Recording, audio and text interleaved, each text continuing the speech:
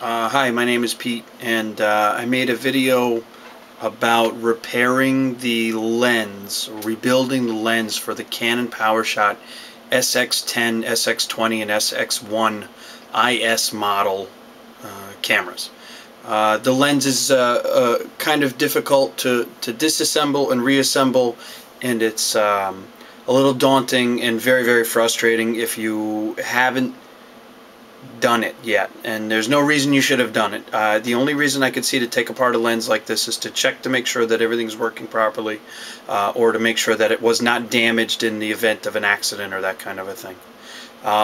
The lens is pretty well put together. There are not a very large amount of moving parts, and that is what makes it so complicated. Lenses usually just all scale apart. There's one part that embeds into another one, and everything's usually twists together and pulls apart in one fashion or another.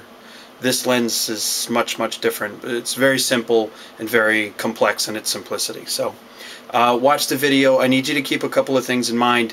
You cannot lose any parts. There are a couple of small pins that you need to remove. There's one small spring in particular. There are a couple of small ball bearing sized pieces, and they're very tiny. So please work in a clean area, make sure that you don't lose anything, and just pay attention. If I tell you to watch for a spring, watch for that spring. Speaking of which, the parts are not magnetic, the removable parts, so you have to keep an eye on them. You can't just sweep the floor with a magnet, because it doesn't work. You have to keep in mind the ribbon cables, which are very fragile. Be gentle with them, treat them with love and respect. The video starts from the assumption that you have removed the lens from the camera and that you've removed the back plate with the sensor from the lens itself. And now that you've got the lens tubes in your hand, you've got the outer sleeve, which has the focal length measurements on the top of it, wide angle to telephoto, and then you've got the interior part, which includes the helicoil and the focus units and the aperture, which are all stuck together, and that's where I start the video. Because this is really where it starts to get confusing, and it's hard to comprehend how the whole thing comes apart and goes back together again. So watch the video. If you have any questions, let me know, and good luck. And if you're not really sure about the whole process, don't do it. If you want to try yourself, then Godspeed, go for it. Watch the video twice. Make sure you understand what you're getting into. That's it. Thanks. Good luck. For disassembly / reassembly, there's a little pin right here, and you need to pull that pin out. There it is, and you can press it out from here.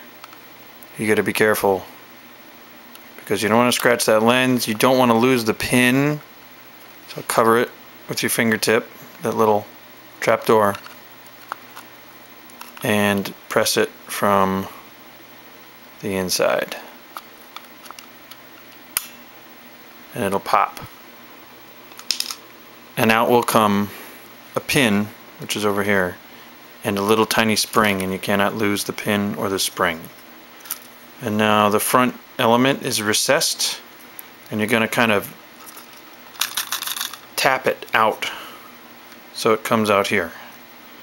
And now that it's fully extended, and it has to be fully extended, we're going to rotate this a little bit more, and you should see 2 more pins. And you remove those pins using our little plier, which you can use like a little Leatherman, but you have got to make sure that you do not lose them, because you will feel like a jerk. There's one. Don't lose it. Don't lose it. Put it in a tray. And there's the other one. I gotta get the other one. Okay, so now we're talking about reassembly. So we've got these pieces right here. These little guys have a spring in them. Give it a little wiggle, it'll come apart. This is your aperture unit. See the aperture? This is your rear focusing lens. And these 2 guys go like this. Now at the top there's a little divot in this ridge here, and there's an itty bitty divot in this ridge here. This one, this guy here with the spring on it, has to go into this one. So we fit those together. You got to give them a little wiggle and a jiggle, and then they'll go in like this. And then this guy down here fits into this little tiny slot, like a little corridor. I don't know if you can see that or not, right there. Okay. Make sure this is clean. Clean. See? No fingerprints, no smudges, no grease. Make sure this is clean, which I have just completely ruined doing this little video. So hold on a moment. This next one here, this way, we're turning like clockwise. This has 1 pin in it. If we go back to the 3 and we go counterclockwise, you would have 2 pins here. This is the sprung one that you removed first. So the 2 there, oh, this is the barrel. There's a long slot here, a long slot here, and then a short slot there. It's kind of hard to see, but they're there. Short, long, and long. All right. You want to put the 2 pins and the 3 pins in the 2 long slots. When you got to tuck those ribbons in, you cannot disturb those ribbons. Those are very fragile. Okay, so ribbons are in here, and this is in here, and now you need to line up the pin, the stem, this guy here and this guy here.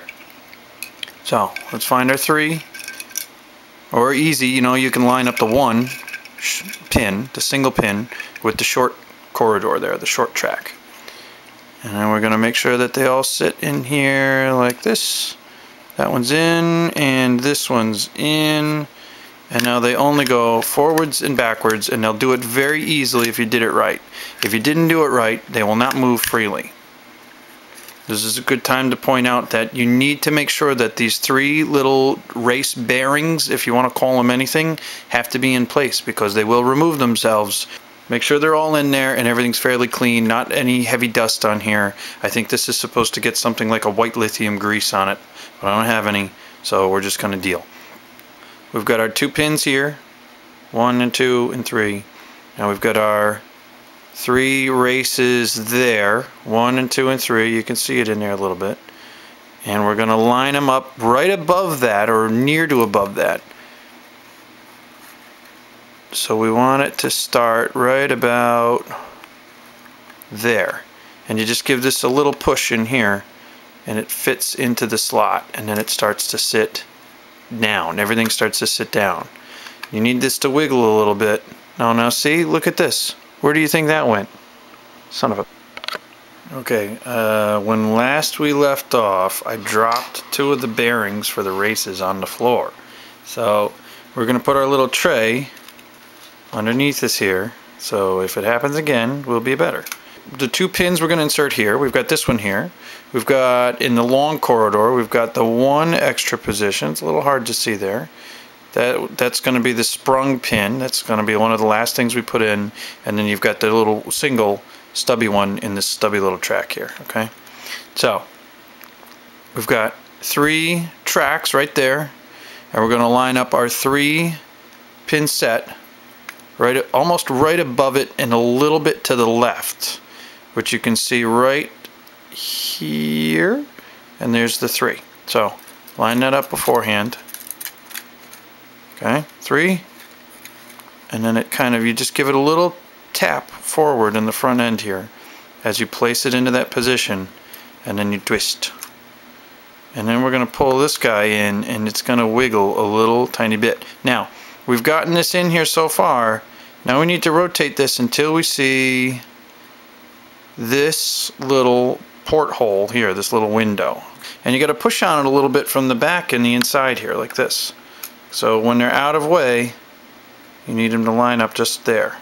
And that's where you're going to put the 2 pins back into place, just right there, just like that. So hang on a minute, we're going to do that, and then we'll come back. So as long as we've got the 2 pins in place, we want them to kind of fit into those 2 little races right there. There's 1 here, and there's 1 on that side. So you give this a little wiggle until they kind of fit in there, and then it will twist. And at the same time you're applying pressure here just a little bit as you twist, and it'll kind of hop. And once it hops, you can push this back. Careful not to touch that lens and not to leave any big fingerprints on that ring there. And you push it back in. Once you push it back into that position, that little hole shows up there, and that is the one that you press the sprung pin into. So I've got my little... This is tiny and it's really hard to see. I'll try to make a photograph, but this is that long pin and has a little tiny spring on it, and you got to put that right in that little hole, which you got to be a little bit careful about, because you don't want to lose the spring and you don't want to lose the pin, because if you do, you are screwed. So we'll give it a little push. I believe it's in place, and then you got to push it in just a tiny little bit. And then you will see, it's kind of hard to see, you'll get a little bit of spring action there. That's good. And it's not jumping out and it's not trying to leap out into outer space. Be very careful about this. Okay, so now that we've got these things, we've got our little pin in there, we've got our other two pins in here, although you will never see them again. And the reason you will never see them again is because we've got this one in here, and this has a limit in its track, so it won't allow you to move it past a certain point. So now that we've got all of these things in place, we can rotate this, and there's our little buddy, the front fascia there. We can clean that now if we need to, and everything else should be relatively dust-free, oil-free, grease-free. Okay, so we got this is extended to the front. This stuff is extended all the way into the interior, like that, which is how it needs to be. If you're going to line anything up, it's going to be this little tiny trapdoor in the back with the focal measurements.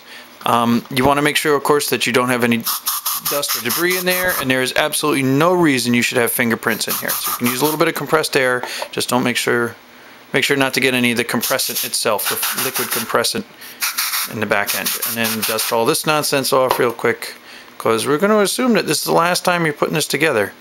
So again, little window here, little window here, and then line that up with this guy just about, and then you give this a twist. That's it. When you're ready to mount the lens back onto the body, you need to have this out and extended before you attach it to the sensor and the mounting bracket. And the reason is because of this little thing right here is designed to keep the gears retained, and if you have them in this other position, like all the way recessed, then they won't interface. So pull this all the way out, and then you can kind of wiggle that into place, and then spin this back this way. Okay, and it should fit. Again, make sure your ribbons are out here and that they're comfortable and happy and safe and not in harm's way. And then we'll pull this all the way back like that. And then it shouldn't come out anywhere. See? Won't come out because of this little retaining hoodad. Then put your gears back in, which of course live down in there. That's it. Great job.